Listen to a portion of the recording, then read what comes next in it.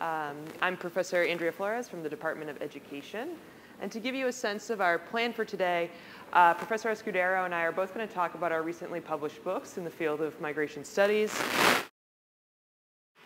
My book is called The Succeeders. Professor Escudero's book is called Organizing While Undocumented. And then we're going to talk about the newly launched Migration Studies Initiative here at Brown.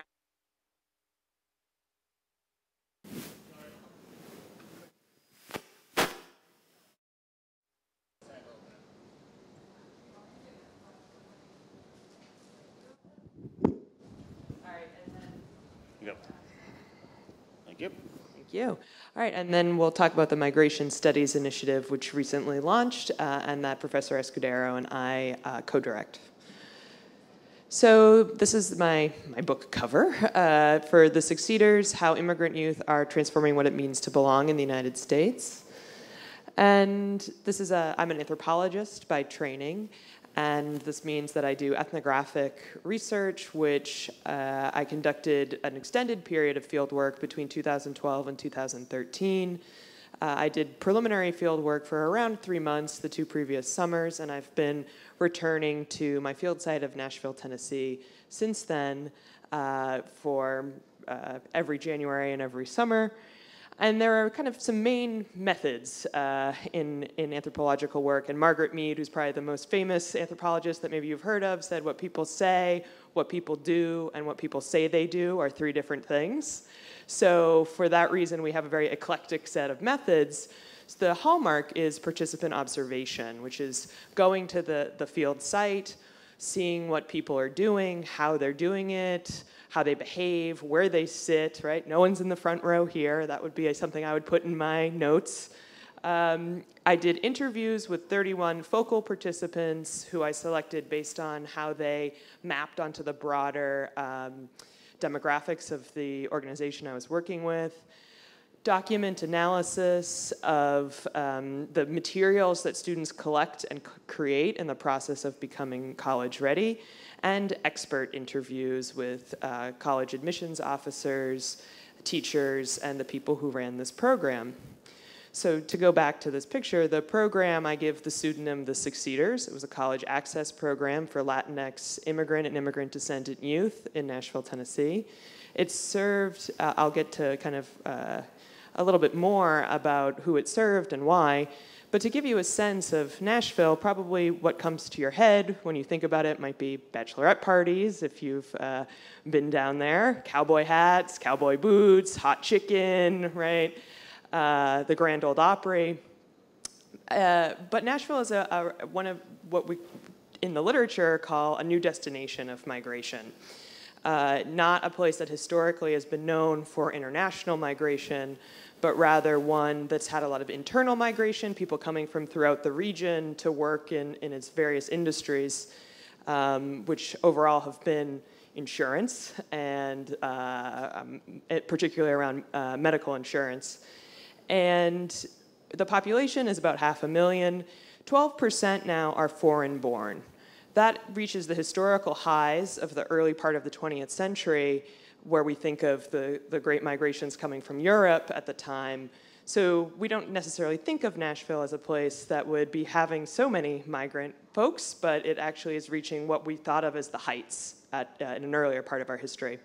The largest population is the Latino population, about 10% of the city's entire population.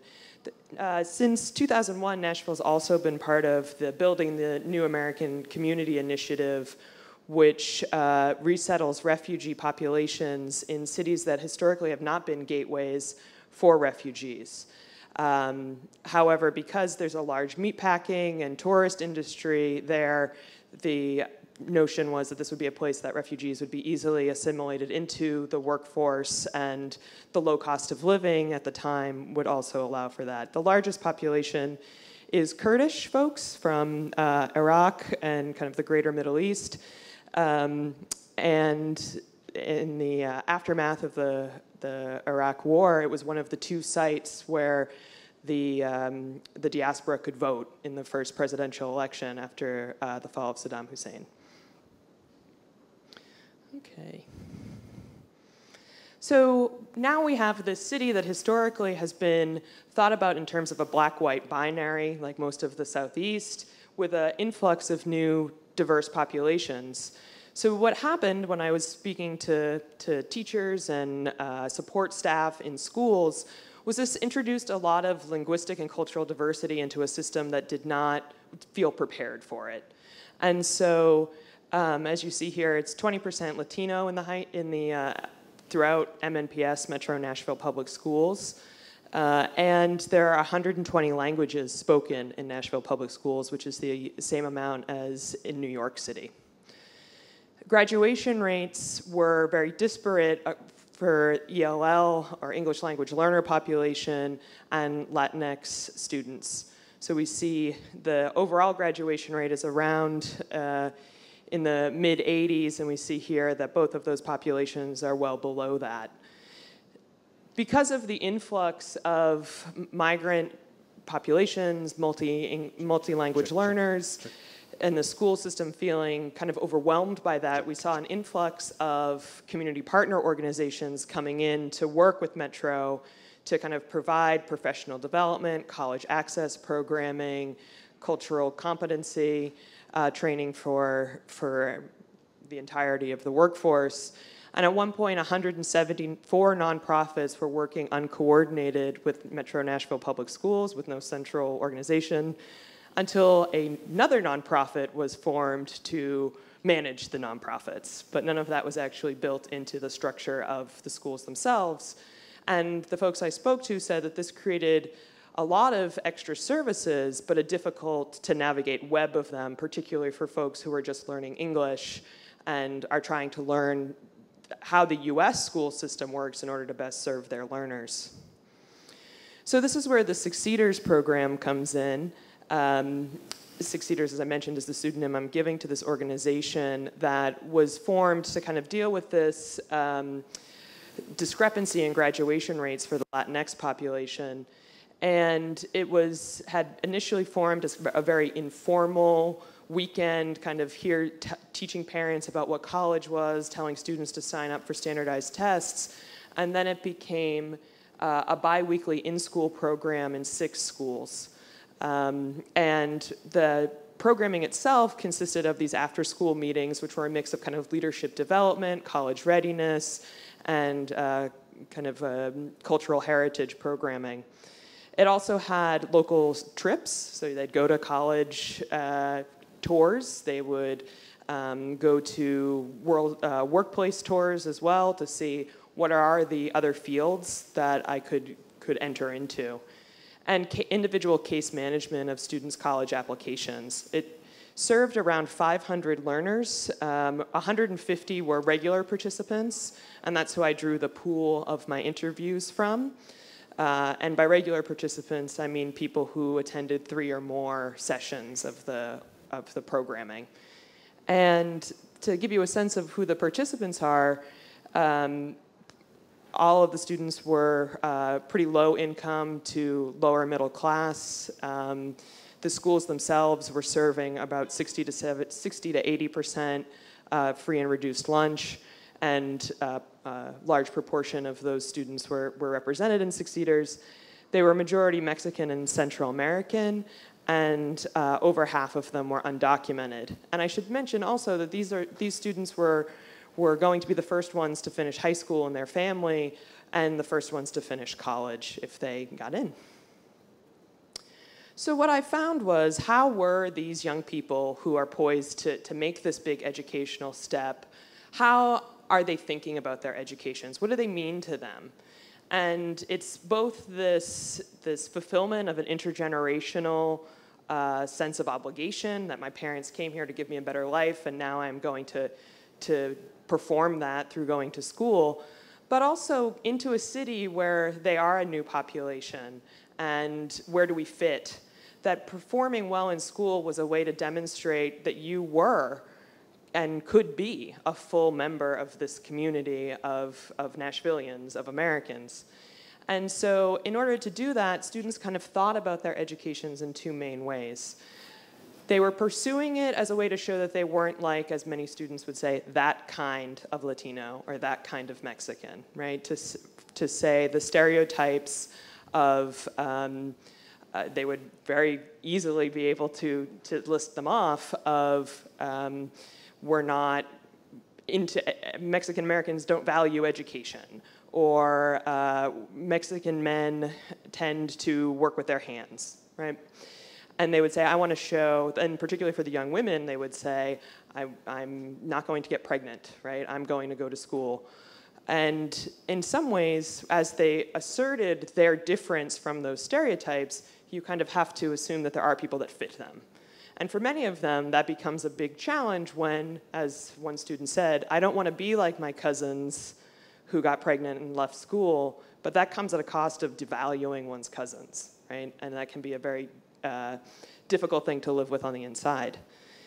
The other way that, that as students kind of came to grips with that difficult position of living between wanting to show that you're different, but also having that come at the cost of feelings of intimacy with your loved ones, young people were transforming belonging by saying, education can be a way to meet that, meet those obligations to the people who have cared for me, and saying I'm here not in spite of my cousins, but because of them, because they provided other forms of care for me. They may not have modeled what it was to be a good student, but they supported me, and I'm only able to do this because of them. And a way to kind of reclaim those people's social value through this kind of more collective understanding of education. Educational attainment. So I'm just going to give you a few examples here of how students talked about that to kind of give you a sense. And so also these are all pseudonyms, and to get to that point about stereotypes, this young woman said, I'm going to choose the most Mexican name possible. I want to be Lupita, right? And so, you know, they, even in that choice, right, we see how the young people are kind of figuring out what it means to be who they are. And so, again, I mentioned that they were able to kind of point out what all these stereotypes were. And so this is what she said that she was reacting to. The average Hispanic girl gets pregnant at 16. The boy drops out during high school, works in construction. They're not very educated. They can't speak English very well. They're just not very bright. And for her, she felt that that was something that she had to combat every time that she entered a debate. Right? She was an active debater in high school, that people thought that that's who she would be. And so she said, and she had instances where people said, oh, you did a great job, I didn't expect that, right? So she's getting that feedback also from knowing that that's coming and having to deal with that. So she was also had worked as a cleaner in a house with this older woman who would talk about how her son went to this slightly selective college in the Southeast, and that inspired Lupita to apply to that college. Because, as she said, I felt like that woman looked down on me. And I asked, why then would you want to go to this college if it seems like this isn't a place that might welcome you? And she said, if I go to that school, I'm just as good as her son, and it's not because of race. It was because I was able to get into that school. We went through the same admissions process. That doesn't make him better than me just because he's white and I'm Hispanic. It's almost my way to prove that I'm just as good as you are. So, and I asked, how are you showing that, right? And she said, I have at least 10 essays that say I'm Hispanic. But again, reasserting that value that she's not that kind of Hispanic. I'm different, but I understand what it's like to be an American, and I'm not just like the typical Hispanic. And I asked her to you know, describe what that meant. She goes, I don't know, just to say very Hispanic-y, right? And then she went through and said, again, it's that getting pregnant, going into certain types of jobs. So in that instance with Lupita, we see that she's, I should go back to that slide. She's reinforcing those stereotypes, right? Naming those as what people expect of her. And in some ways, that reinscribes their value as an explanation of what school success for Latinx folks looks like or doesn't look like. So to get to the transforming of belonging, I'm going to return to Lupita. But these other two young women, and it was not all young women I worked with, but their quotes are particularly juicy. So Marina was speaking at a program where she was on a panel that young people from the organization were learning about what it means to go to college, what you can expect, what's there. And she was also an undocumented young person and active in the immigrants' rights movement in Nashville. And she was talking about the difficulties of enrolling in school, getting money for school as an undocumented person.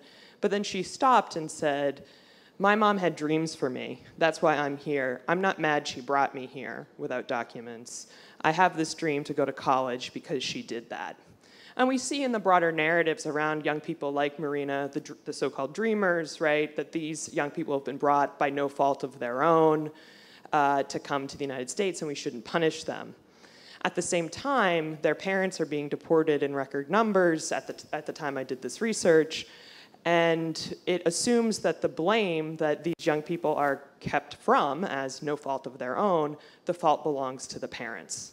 And here Marina is asserting that a good thing, her education, came from what we think of as a bad thing, undocumented migration. So later, to give you kind of a sense of what ethnographic work looks like, these young people, I'm in a meeting, they're supposed to be doing skits about challenges they may face and how to do effective communication in them. And one of the skits was, you need to study for a test, your mom has to go to work, but your little brother needs help with his homework. What do you do?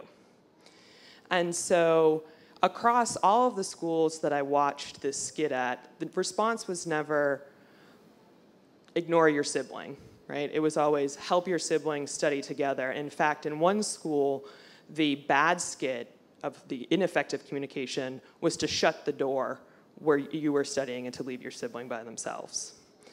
And so as they were talking about the skits and the wrap-up around them, one young woman who actually at the time had to bring her younger sibling to the after-school meeting, he was about 10, and he was just going crazy with all the Doritos that he had found from the other students that they gave out a snack. And she was saying, school is important, but family is number one. What Elena, the girl who was performing in the skit and helping her brother, did was put her education with her family. So here we see that narrative of how educational attainment can be not just about proving individual stereotypes wrong, but also about how to incorporate others into one's success. This was Lupita. As I mentioned, I did those follow-ups. This is about when she was about to graduate from college, and she described how she went into college, feeling that I was above my demographic because I was in school, and I felt like I actually had a future, and that she was a self-loathing brown girl that rationalized her experiences by hating her community. What happened here in the, this process of education for Lupita ended up coming full circle, where education was a way to escape the stereotype, but in college she actually kind of dealt with those feelings about that, took classes around migration and around ethnic studies, and was able to see that her view of education and proving individual stereotypes wrong was rooted in this, as she says, self-loathing. And that the experience of education can also be transformative to thinking through who we are. So I try to end on a positive note there for you. Professor Escudero.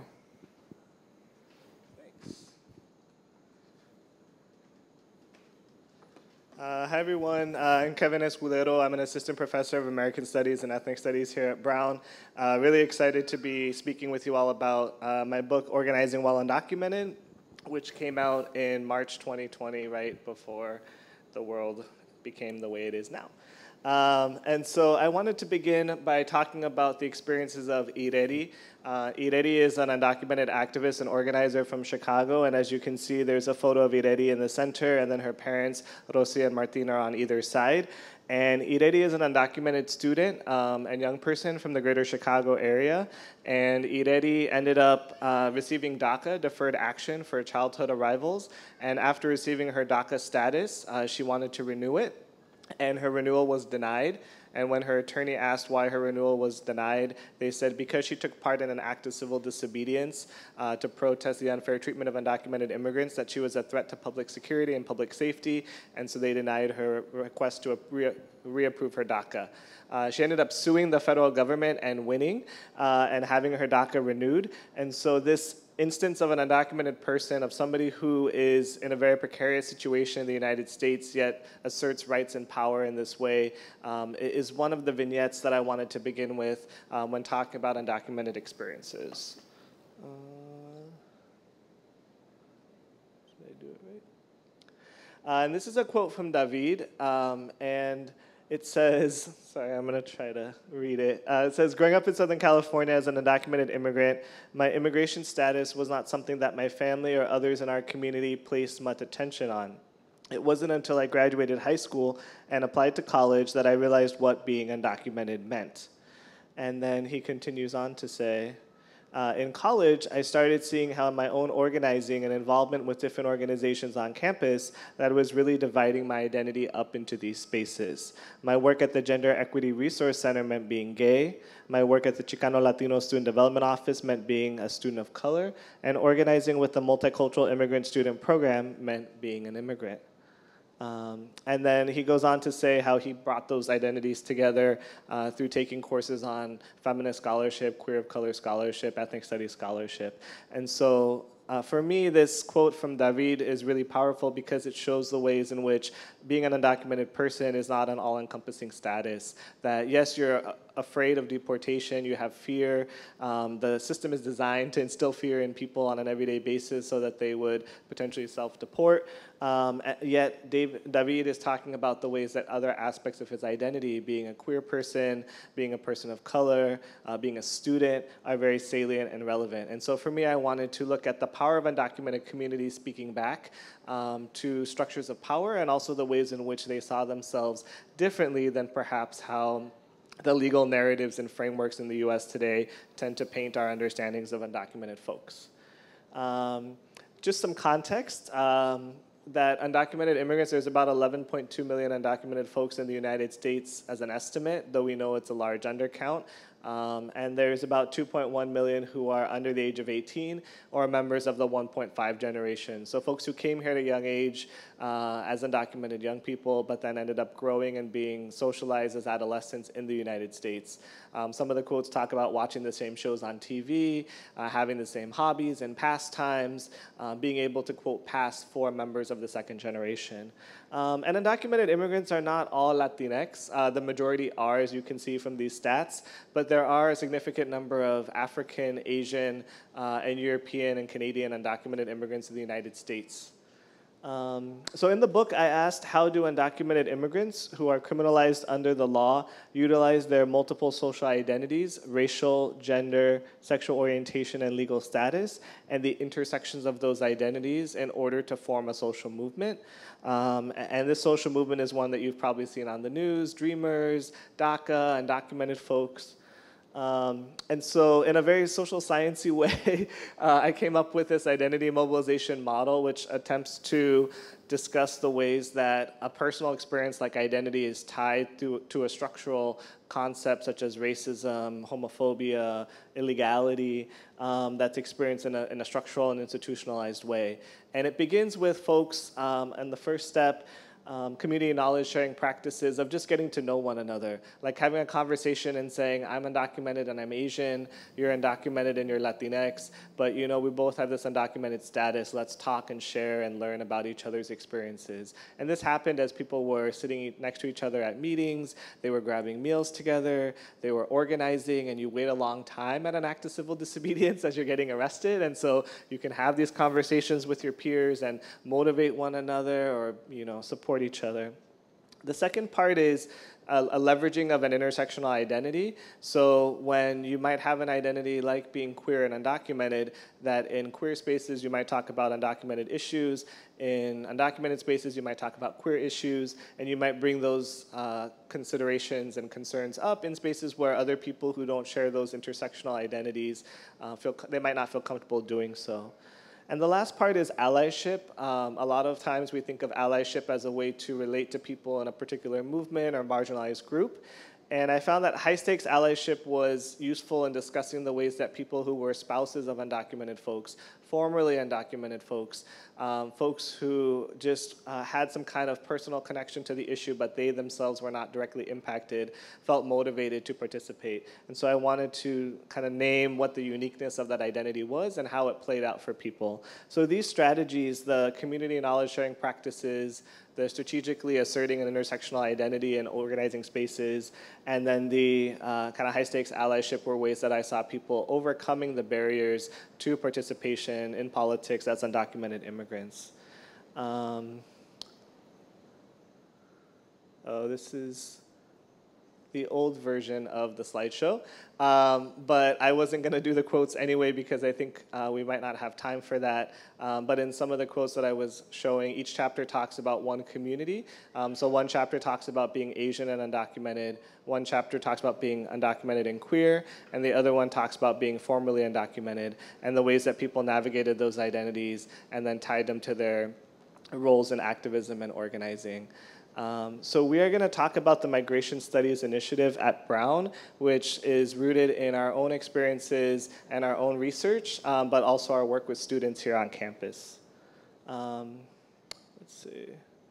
So Migration Studies Initiative came out of a couple moments here on campus. The first one is that students called for an increased focus on migration with more inclusive pedagogy. So a lot of students on campus come from immigrant backgrounds and immigrant families, and we're looking to connect with faculty who also had immigrant experiences such as ourselves, or as being the child of immigrants.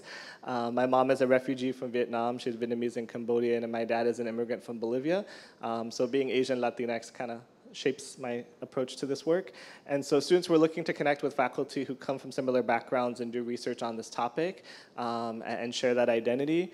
Students also were looking for independent concentration. So we have students who've done migration studies, independent concentrations. And so we were talking to a lot of those students who said, I want to do an IC in migration studies. And we saw more and more students doing that. And so we thought maybe we could bring them together and have an initiative.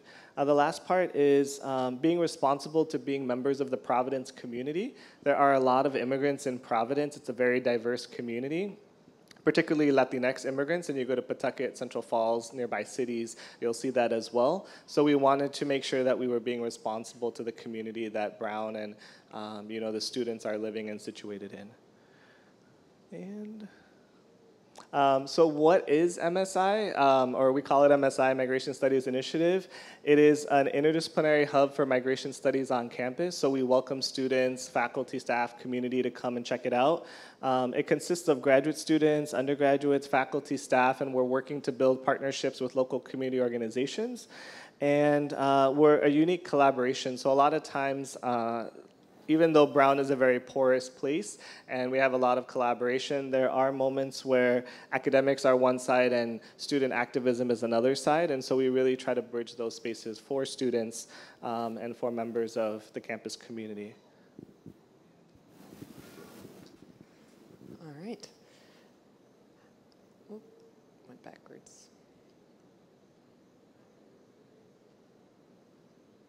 Okay, so when we think about our goals, we have kind of three major areas that we're working on, as Kevin mentioned, building this intellectual community and developing a centralized interdisciplinary academic network at Brown. And that means, right, bringing together all stakeholders. We have senior faculty, junior faculty, postdocs, grad students, undergrads, and in many of cases, we have research assistantships coming out of people meeting in this network. We also support students' navigation of migration studies by listing courses that students can take, by having events where they can find out more about where there may be opportunities to get involved with their faculty members and their projects. And then promoting reciprocal approaches to engaging in community-based research here in Rhode Island. There are many organizations that Brown students participate in that often have needs to look for increased funding or outreach. And so figuring out a way of how folks who aren't going to live here, maybe for the rest of their lives, right? You're hoping they come back home. But as they live here for the 4 years, how do you engage meaningfully with people who this is their home, right? And you're kind of coming in, maybe doing work for a while. How do you make it sustainable beyond yourself? So giving a sense of what the activities of MSI look like, we just pulled up some images here. We have an academic speaker series in the past. That's the Learning from Immigrant Youth, Language Brokering in Time of Cultural Polarization. We've had speakers come in to present about kind of cutting edge research and community partnerships. We've had student-facing. MSI is unique in that it's a partnership between an academic center, the Population Study and Training Center, and the UFly Student Support Center, the Undocumented First Gen and Low Income Center. And so we have more academic events and things like the Undocu Friendship and the Community that allow students to kind of think more broadly than just what fusty old academics think about all day, right? We also have the interdisciplinary migration working group that workshops papers and grant proposals, and we've had several successful publications come out from students and successful grants. And also we have a social media presence, as you see up in the corner, faculty members sharing about their research experiences. So we'd like to open it up if anyone has any questions, and if you wouldn't mind going up to the mic in the center aisle.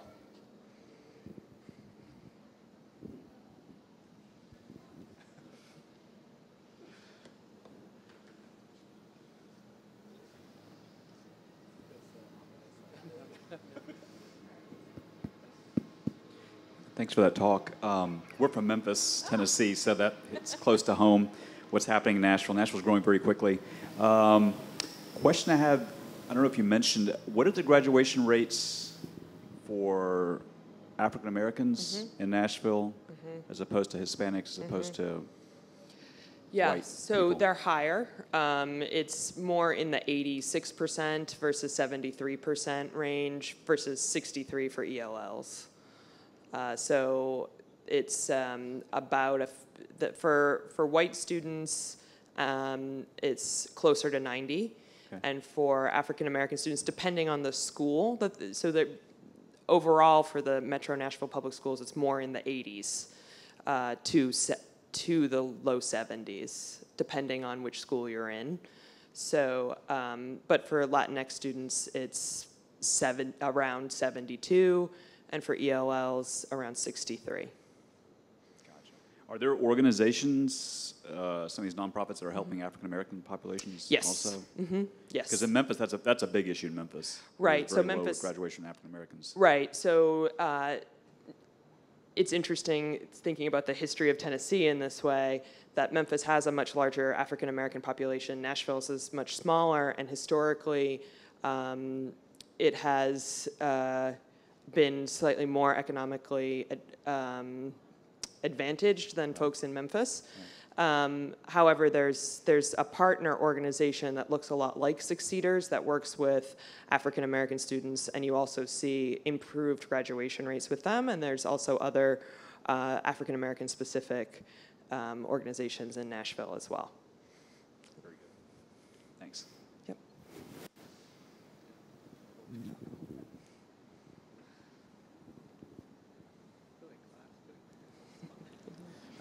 Thank you all for doing this research and for sharing it with us. I teach all English language learners, 9th and 10th grade. And in our context, the context that I teach in, they've all just arrived in the United States. So they're all, the 9th graders come in and typically been in the country for 2 or 3 months when they come to me. I teach government and history. It's interesting to hear. We also have lots of students in our school who have been here for a longer period of time. The great majority, it's a diverse, the demographics are very much like what you described in Nashville in terms of the number of languages in our high schools, over 100 languages in our high school.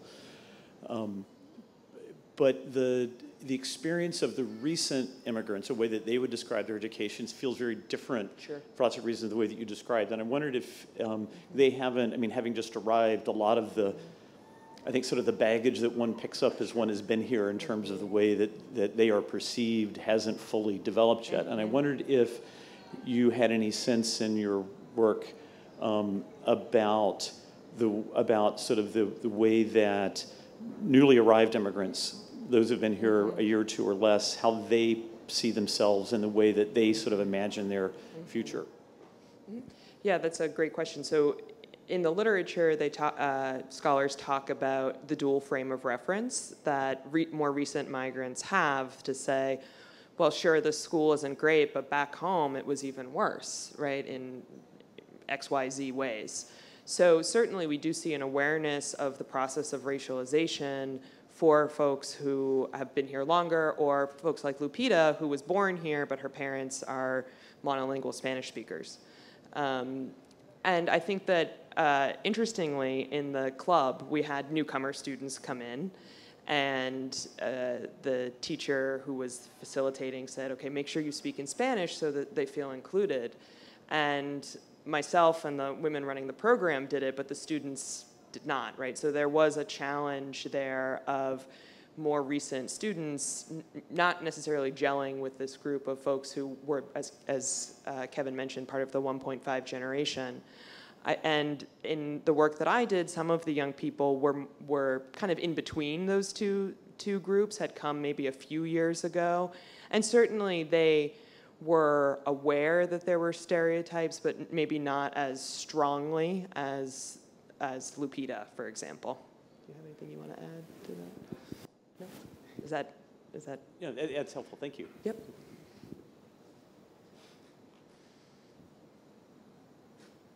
Thank you for the presentation, both of you. I found it very interesting that the newer generation of immigrants are kind of both burdened with trying to make something on their own in the United States, as well as being advocates for their parents or other family members. And I wanted to know if you guys have any insights or comments about the psychological aspect of being a young person and having the burden of being a legal advocate, trying to make your own way in the world and being responsible for others at an age where, you know, like my kid doesn't have that burden. Do you want to start? Yeah, no, thanks for that question. I mean, I think that for the undocumented folks that I talked to and worked with who came largely at a young age, so prior to 10, 12 years old and grew up and were socialized in the US, that they had siblings who were documented. And so they were in mixed status families, and so those documented siblings would be called upon, you know, if they can get a license to drive the parents someplace, or if they had an ID that they could, you know, register for something, or, you know, do some of the translation work. And then the undocumented 1.5 folks could also do some of that, but their status became a barrier or a challenge to it. But I also found examples where it was flipped. So some of the undocumented parents had been very strong advocates and activists in Mexico. And so they would come and they would tell their young kids that you have to get involved, you have to fight for your rights as an immigrant in the US, because this is kind of what we do. And so it was really interesting to see, you know, my mom took me to church, and the church had this group, and we were doing this event to organize, and then I decided to, you know, disclose my status and get involved, and now I'm one of the leaders. So that was kind of one of the narratives of Luna, who's in the book. And so I think that there were these examples where sometimes the parents' own organizing histories played an impact in terms of how students saw their role as supporting the family. And also I think with mixed status families, it played out in interesting ways as well. And from a psychological perspective, right, when we think of adolescence, the main work of it is forming what we think of as our emerging adult identities, right? And so it is a period where these additional challenges are impactful in how they think about themselves. And certainly we see that from people doing more psychologically focused research, there is evidence of increased mental stress and certainly a sense of increased responsibility at a young age that sometimes can come at the expense of these own young people's for example, academic trajectories. So in an article that I've written based on this research, actually focusing a little bit on Lupita again, who was, as I mentioned, her mother is a monolingual Spanish speaker. She started doing the bills from a very early age because her father moved back up to the Northeast where they had originally settled because the construction work was more lucrative there and could fund a comfortable life in Tennessee. So from the age of 10, she was doing the bills, translating for her mother, and often serving as kind of a second parent figure. She had trouble with that, right? Like she said her mother messed up one time and said, "Watch your kids." And Lupita kind of snapped back and said, "They're not my kids, they're my siblings. I feel like my mother's husband." And so I do think that that was challenging for her. But at the same time, she and other young people who were tasked with those responsibilities said, well, I feel bad that my siblings never learned how to do that. They're not as independent as me or as responsible as me. So I think psychologically, yes, it's an increased stressor for young people, but a lot of it has to do with whether they find community with other young people, and that was a benefit of the Succeeders Club, is that folks like Lupita could find out they weren't the only ones doing that. And so that they were able to kind of share strategies. I mean, it was very odd for me at the time. I didn't have a child. My child's now running barefoot with my husband out there. But they would talk like veteran parents, like, oh, well, that third grade teacher, that's going to be a tough year. And so you kind of, there she is. And so you kind of saw that they were developing these skills. And what I think we need to think about as educators is how we value those skills in the classroom and understand that that's also impacting young people's learning. And that when you're doing translation, it's not just thinking about it as one language to another, but what academic skills young people might be picking up as well as they think about new types of vocabulary, new genres of speaking that they're mastering, but that sometimes that additional work that immigrant young people are doing outside of the classroom doesn't get valued in the classroom, and how we can create a space for healthy psychological development that also sees what they're doing not as a burden, but as something that could be potentially useful.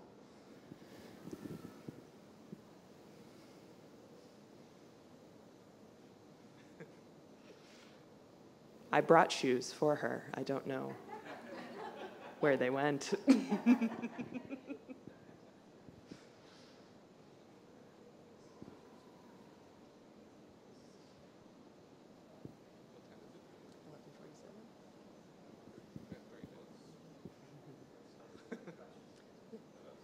Go up to the microphone.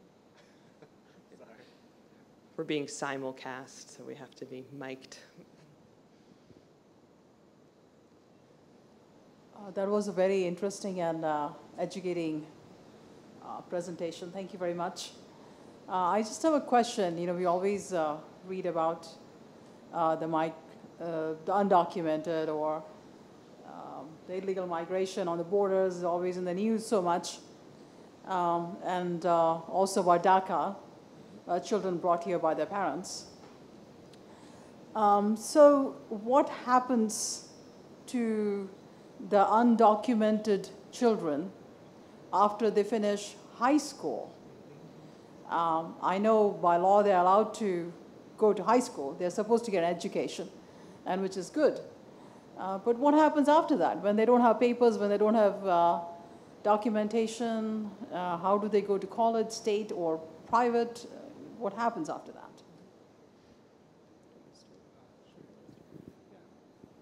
No, that's a great question. So a lot of the undocumented students, yeah, they're guaranteed an access to K-12 education through Plyler v. Doe, a U.S. Supreme Court case, which says that they couldn't be excluded from public K-12 education. But then for college, it's up to where you live. So if you're in a state that has policies that allow undocumented students to go to local colleges and universities, these are public institutions, then they can go. So I grew up in California. California has AB 540, which allows undocumented students to establish a form of residency that lets them pay in-state tuition to affordably attend a UC school, a Cal State school. But if you live in Georgia, perhaps, Georgia has a ban on undocumented students from attending the top 5 institutions in the state, and so those students have to look out of state. And private institutions in the Northeast are very desirable for undocumented students because they provide great amounts of financial aid, and they're need blind oftentimes in the admissions process. So students tend to go to small liberal arts colleges in the Northeast, or to kind of private institutions that have scholarships and that have more flexible spending of their endowments and of their aid to support the students, whereas the public institutions have the challenge of, whatever state laws say and they can do. And so a lot of students end up going to those colleges. But a lot of the undocumented students that I worked with also were in Chicago. So Chicago, Illinois allows undocumented students to pay in-state tuition as well, and New York as well. So those were the three sites that I worked in: Chicago, New York, and San Francisco, where they had more kind of receptive environments supporting undocumented students pursuing higher education. So in Tennessee, their students can attend schools that are in the Regions system, but in the UT system, there's an unofficial ban on undocumented students. And so you can apply to, what students say is that you can apply to these schools and you won't get in. Also, Tennessee has no in-state tuition for students with DACA or who are undocumented. So that means even at the community college level, if a class is $500 for in-state, it's $1,500 for an undocumented person. So if you are a student who struggled in high school, barely graduated, and maybe you're thinking, I'll go to the community college to start out, and if you have to take remedial coursework, it might take you 6 years to get that associate's degree. It's also coming at 3 times the cost as your fellow learners. So what we see is for high-achieving undocumented students, often, as Kevin mentioned, private liberal arts colleges, or in the Southeast, private religious colleges will offer merit-based scholarships through private money. And be able to attend. That's only going to select for the young people who are particularly bright or test well or are coming from a strong academic background. But for young people who may have gone the community college route to a 4-year degree, those paths become blocked unless they have the funds to do so. But if many of those funds are tied to academic achievement, they're not going to get those. And then you have kind of the middle students who had done fine in high school, but they're not going to get, for example, one of the private Christian colleges that the students went to had a tiered system. If you scored this much on the ACT, SAT, you got 5,000. If you scored this much more, you got 10. And so you had to score in a certain level to get those scholarships. So for students who did fine, you're not going to set the world on fire with your standardized test score, and you might not get the money that you need for college. And because they are, some states like Texas have their own state financial aid that they'll provide for students, but undocumented students are FAFSA ineligible, so they can't receive state or federal aid. So for many students who are kind of average to low achieving students, you see the college dream that they may have had becomes thwarted because there isn't the funds, or if there are the funds, it's really limited to students who are high achievers. So we see then the transition to undocumented work. So it's after 12th grade, depending on their level of achievement in school. Mm-hmm. Correct. They either just stay as a high school graduate, mm-hmm. or if they're high achievers, some private institution may give them some mm-hmm. Help, financial aid, mm-hmm. but they continue to stay undocumented. Correct. Even mm-hmm. after graduating from college. Mm-hmm. Yes, unless they have some sort of active case outside of their schooling. So the DREAM Act, which was first introduced in 2001, did suggest a pathway to citizenship where undocumented young people had to prove their educational attainment levels. Could be one way to get citizenship, but there's no such law in place now. That was just something that was proposed. So they graduate, they're undocumented. If they have deferred action for childhood arrivals that was put in place by the Obama administration, rescinded by the Trump administration, put back in right now, young people who are undocumented get a work authorization. And so for example, I had several young women that I worked with that became nurses, and then it came time for licensure, and they were, prior to DACA, they couldn't be nurses. There was no way for them to work. They couldn't do the background checks. And then once they had DACA, they were able to get work authorization. But even then, these bureaucratic systems don't always work that quickly. So one young woman thought she had to move to North Carolina because there was a form that actually said DACA on it that she could check, but she wasn't sure if there was such a form in Tennessee. So it really, as Professor Escudero mentioned, state to state, what opportunities there are for the documented or undocumented really vary. I don't know if you want to check me on any of those legal. No, that's right. Okay. Mm-hmm. All right, thank you very much. You're welcome. I think so. Yeah. Just want to say thanks everyone for coming, and if you're interested in MSI or students that you have here at Brown are interested in MSI, definitely encourage them to check it out. We're hosted by the Population Studies Training Center, so you can go to the PSTC website and then look under initiatives and MSI shows up there, or you could just ask us. But yeah, thank you so much.